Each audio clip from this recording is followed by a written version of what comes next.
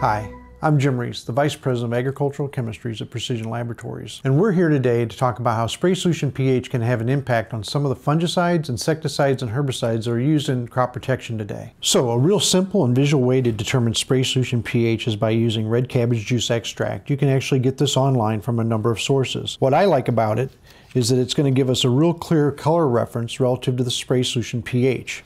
So I've got a sample of my water, and I'm just going to add one quick small scoop of cabbage juice extract to the water. Shake it up, and I'm going to get a pretty clear indication of the pH of the spray solution that I would be using. So as you can see, we ended up with a spray solution pH of about 8. So why is this important? Quite truthfully, some insecticides, fungicides, and herbicides can be rapidly broken down at high pH levels.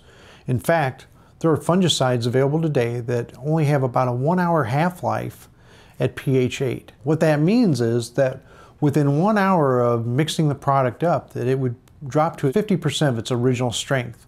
In another hour, it would drop another 50% or 25% of its original strength.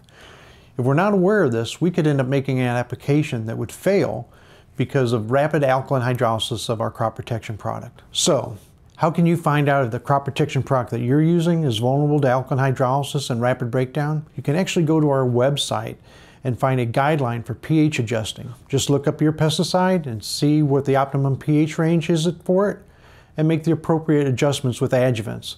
By doing that, you'll make sure that you get the most performance possible out of your crop protection application. At Precision Laboratories, we want to make sure that you get the most performance out of every dollar you spend on herbicides, and by using the right adjuvant technology at the right rate, you'll be able to get better, more consistent weed control.